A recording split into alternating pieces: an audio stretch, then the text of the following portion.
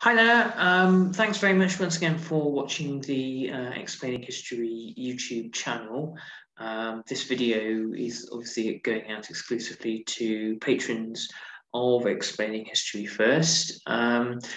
If you recall, a few weeks ago, I was talking about conservatism and the crisis that it's in at the moment. You might think it's strange as I refer to it as a crisis because conservative parties are in the ascendancy in Great Britain, the Conservative Party, and despite having lost the White House in America, Donald Trump increased his vote share.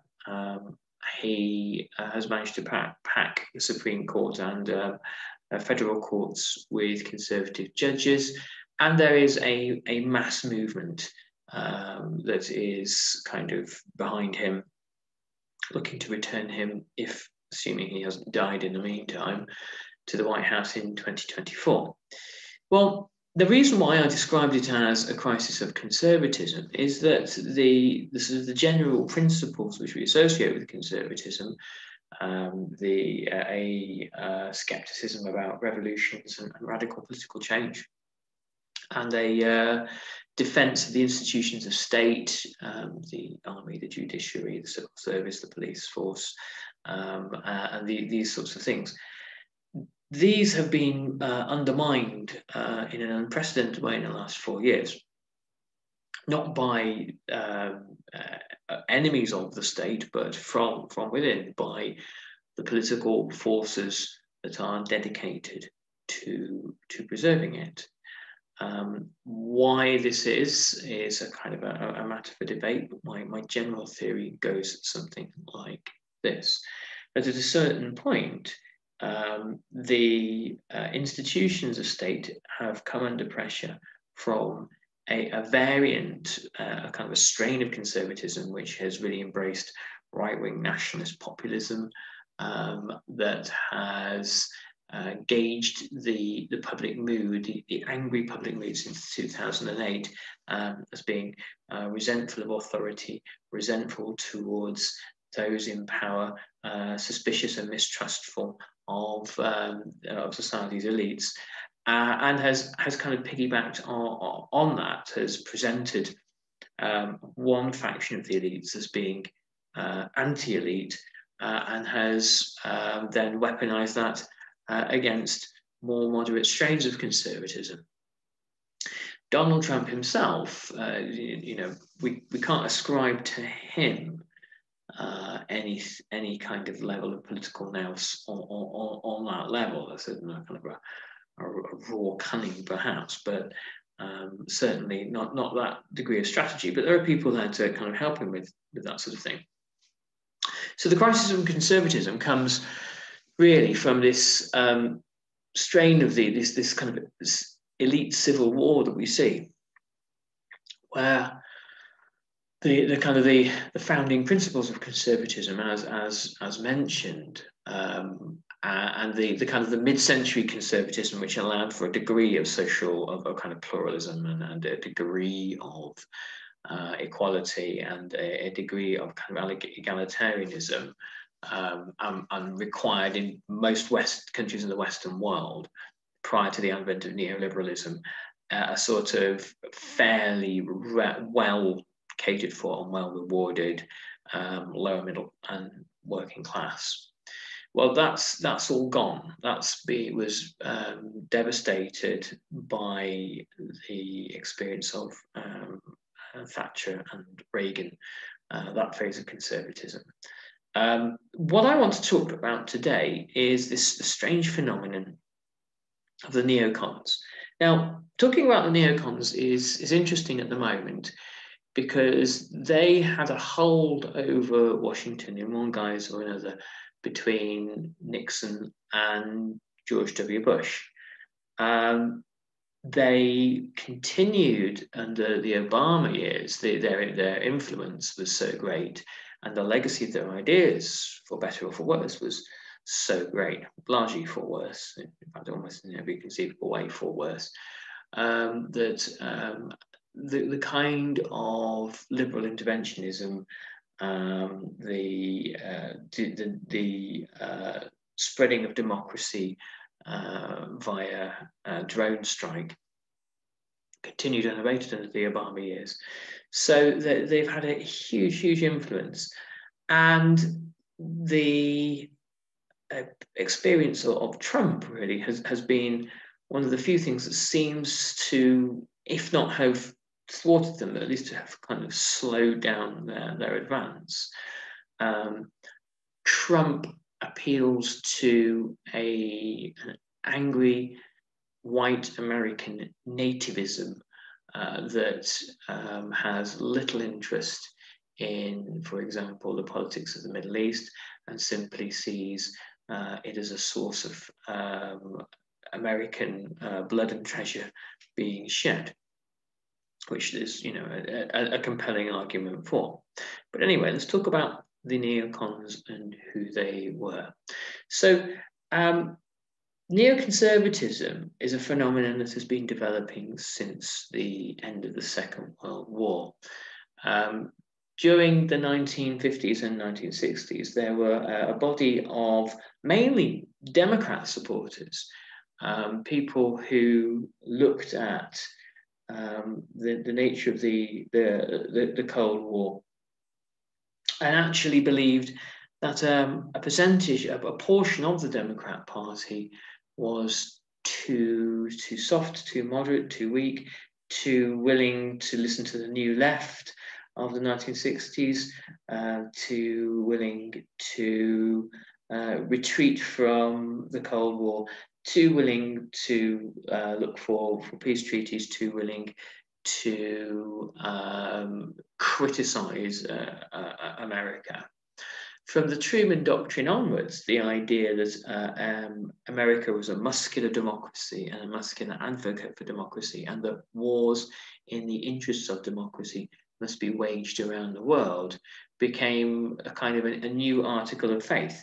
The Truman Doctrine itself was a piece of sort of political theatre by Truman. He knew that many Americans didn't want to wage wars, didn't want to have the experience of hot wars again after 1945, and who wanted to stay largely out of the world's affairs. Truman essentially said, you know, we're facing this existential threat from communism. We must, the British, they're not going to be able to step up and aid Greece, so we're going to have to do it. And then from that moment onwards, a kind of a modus of American militarism that had not been completely cemented during the Second World War, but definitely was after the Truman Doctrine, that was born. And it said that, as the Truman Doctrine does, that wherever a democratic power is threatened with being overthrown internally or externally, then America will intervene materially in basically any way that it sees fit. This appealed to, as I said, a portion of the Democrat Party and a significant chunk of Republicans who looked upon America's ideological mission in the world as having the role of spreading liberal democracy and free markets. But it was understood that this could not be done peacefully, and that war must be waged in the interests of these kind of values. The relationship between America and its allies was shaped very much in this way. America's chief agents in Europe, in South America, in the Middle East, and in Southeast Asia. American foreign policy was shaped around the defense of the protection of Western Europe, the defense of Israel, the defense of Taiwan, and of course the Monroe Doctrine, the refusal to allow any meddling in any part of the American hemisphere.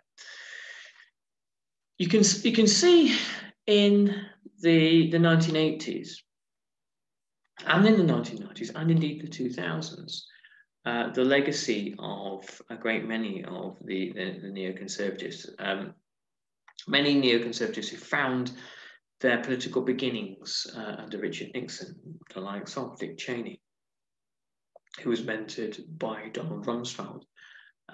They emerge in 2000, following the election of George W. Bush, as kind of key figures of influence.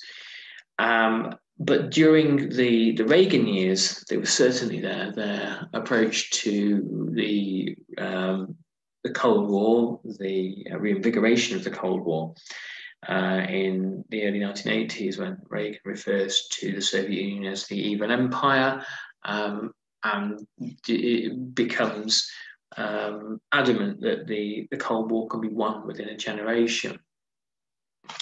The voices in the background are the likes of the Cheneys, the Rumsfelds, the Wolfowitzes, who later find a much greater post-Cold War scope, which we'll come to in a moment.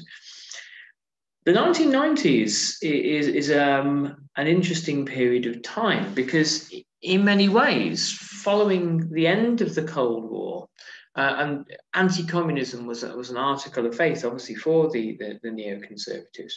At the end of the Cold War, there is one key plank of their world essentially crumbles away. The death of this abhorrent regime, this regime that they find to be utterly odious.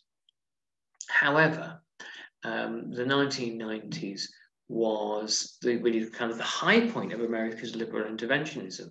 America's intervention in Somalia, America's intervention in Bosnia, America's intervention in Kosovo, were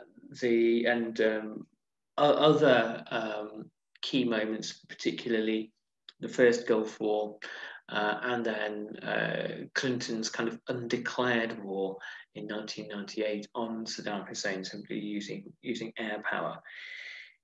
You'd have thought that they would have been happy, but the partisan nature of the Republican Party and the Republican neoconservatives, and also the fact that there was little kind of ideological gains to be made. There were no Cold War battles to be had, meant that they were fiercely critical of Clinton's interventions, and actually become more inclined to support a kind of a more isolationist stance.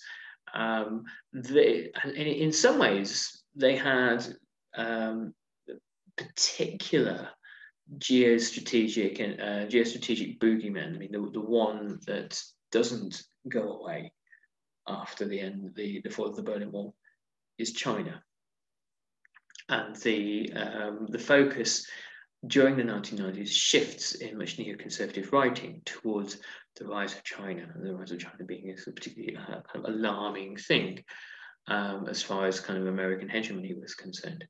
After 9/11, a document that had been circulating called the Project for a New American Century was dusted off and presented to George W. Bush. And the Project for a New American Century was the kind of the post-Cold War thinking of the neoconservative movement.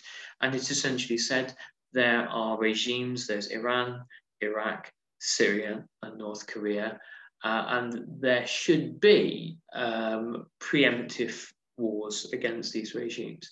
That now America should take a kind of a step forward that had not been seen, or a change of emphasis that had not been seen since the Monroe Doctrine. That America was now no longer simply the world's policeman, but it was the world's crusader in the interests of liberal democracy. This is ostensibly this is without reading the subtext. But also, the Project for a New American Century in some ways anticipates where America winds up in 2016. It was a policy of preemption. It was a policy of waging war against imagined or semi-imagined threats around the world, but it was also a project of resource plunder. One of the reasons why Donald Trump is hated by the American political establishment is because he says the quiet bit loudly. On the campaign trail in 2016, he said, well, why don't we invade Iraq and just take their oil? We'll just take it off them. It'll be our oil. And of course, this has been the long-standing motivation for American wars in the Middle East, to acquire resources.